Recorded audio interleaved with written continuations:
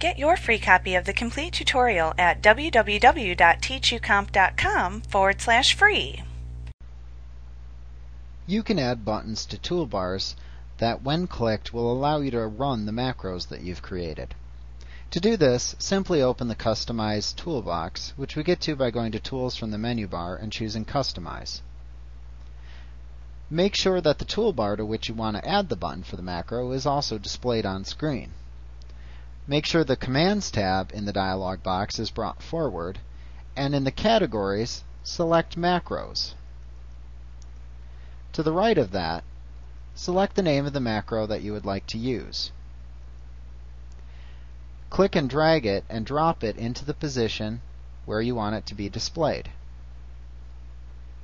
If you right-click on the macro button, you can also choose from the pop-up menu Change Button Image and pick a button image that you'd like for the macro.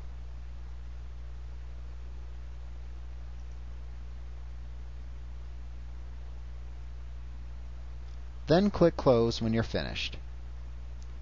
So now if I wanted to run my password request macro, I could click that button to run the macro.